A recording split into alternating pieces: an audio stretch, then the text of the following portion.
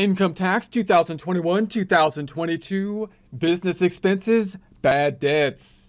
Get ready to get refunds to the max, diving into income tax 2021-2022.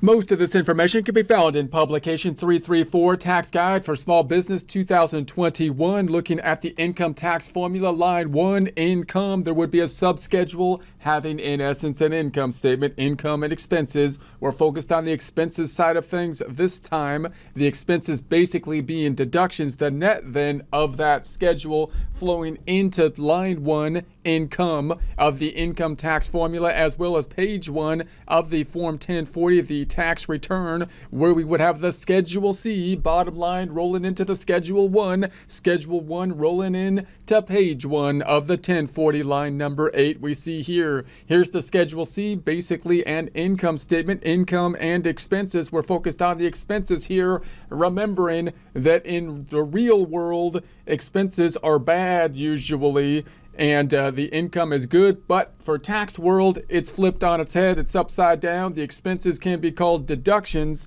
So we're trying to maximize the expense side of things, looking here at the bad debts. Bad debt, bad debt.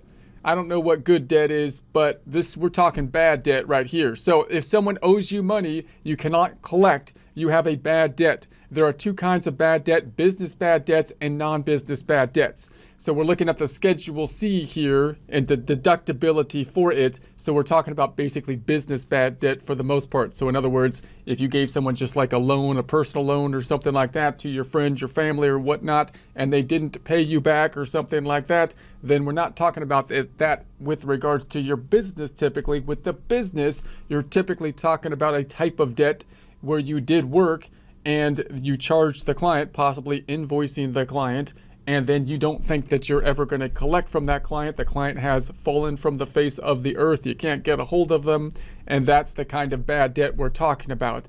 Now, with the bad debt, it's a little tricky depending on the kind of accounting system that you're using. Are you using a cash basis system? Are you using an accrual basis system?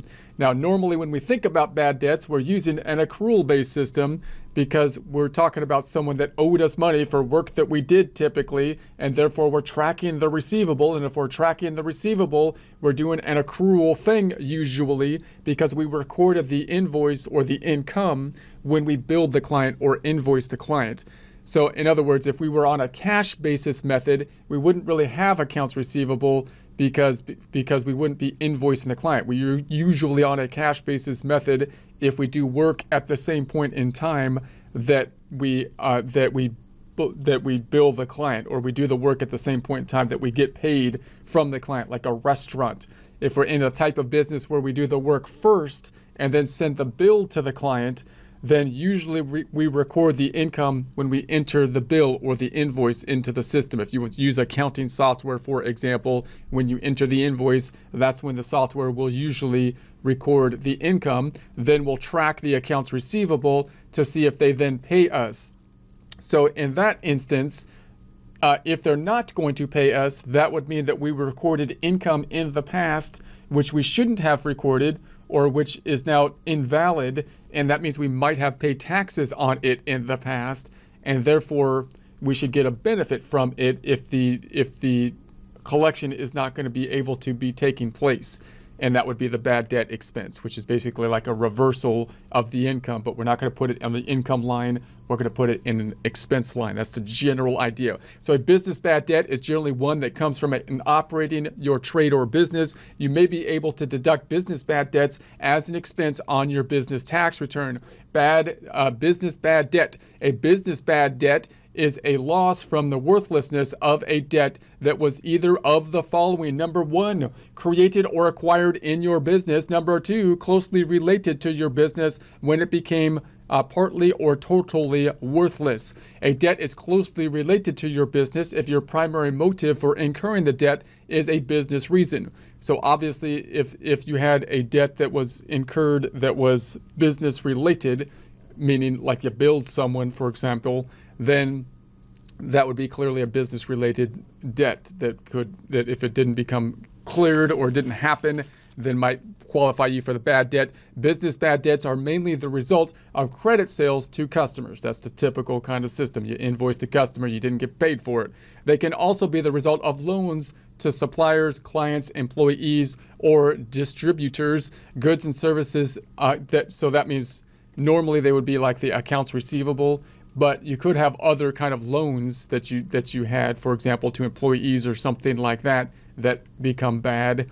So goods and services that customers have not paid for are shown in your books as either accounts receivable or notes receivable. So if you use like a QuickBooks or whatever accounting system, let's just envision QuickBooks, when you invoice the customer, you increase the accounts receivable, the other side recorded revenue, you recorded the revenue, then when you enter the invoice, that's what an accrual system does.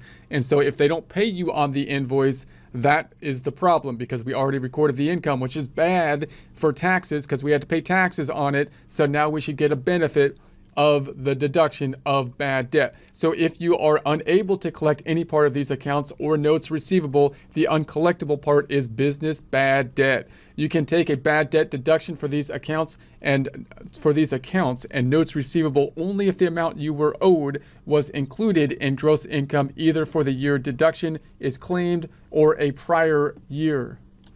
So the point of the bad debt being deductible is that if you had to pay taxes on it, then you're gonna get the deduction. If you had to incur the bad thing for taxes, which is income, because then you're gonna pay a portion of that to the government, then you should get the good side, which is gonna be the expense related to the bad debt. Now you might think, why is it called bad debt? Like, why don't we just make it a contra income account? Because it's really negating an income item that happened. And one reason you might do it that way is because usually we only like income accounts to go up. We don't really like to go back and negate the income, and the income might have happened like in a prior year. So it might not have matching up in the same time frame. It might be on the prior year tax return. So we could have two different line items by having the bad debt expense as a different line item rather than a contra, income account. So accrual method, if you use an accrual method, not like a mean method, we're not being cruel, it's an accounting method as opposed to the cash method. So if you use an accrual method of accounting, you normally report income as you earn it. You can take a bad debt deduction for an uncollectible receivable if you have included the uncollectible amount in income. So typically, again, if you have bad debt, you would think that you are using an accrual method, but you might be on a cash method. And if you use the cash method of accounting, you normally report income when you receive payment. You cannot take a bad debt deduction for amounts you owed to you that you have not received and cannot collect in your if you never included those amounts in income. So if you're billing someone and they didn't pay you, if you did work, for example, and they didn't pay you the money, then if you're on a cash basis method, then you would never have recorded when you invoice them, for example, you would never have recorded the income at that point in time. Now, again, if you're in the kind of business where you have to do work and then invoice the client and they pay you later, and you use like accounting software, for example, it's going to record it on an accrual basis. So you'll probably be on an accrual method in that case.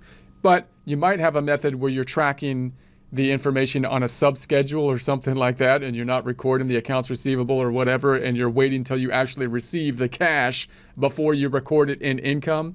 In that instance, you would never have recorded it in income, so you never had the bad thing happen in the first place of income that you had to pay taxes on, so you also don't get, the deduction related to it. So this bad debt expense and accounts receivable are really accrual type of things that happen, not cash-based things. So for more information about business bad debt, you can see Chapter 10. You can take a look at Publication 535, Non-Business Bad Debt. All other bad debts or non-business bad debts are deductible as short-term capital losses on Form 8949. So if you have other bad debts that you want to look into, we're looking at the Form 8949 and Schedule D, which you can find the instructions for. And so for more information on non-business bad debt, you can also take a look at Publication 550 on the IRS website, irs.gov, irs.gov.